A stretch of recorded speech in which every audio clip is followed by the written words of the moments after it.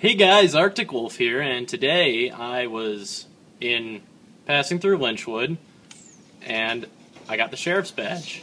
Now, if you don't know what the sheriff's badge is, well, if you don't know how to get it, first of all, you're gonna have to go through probably a pretty good quests. So go to the Lynchwood storyboard, and then it'll give you the quest, I think, and then all the way at the very end of the quest, I don't know, I'm sorry guys, I don't know what the quest name is, so I can't really help you out there. So, ooh, bandit rate of fire, goodbye. Anyway, so if you don't, at the very end of the quest, you're supposed to come to, let me get the map up here, if I can get to the map, this area up here. Now once here, you'll be given the task of killing the Sheriff of Lynchwood.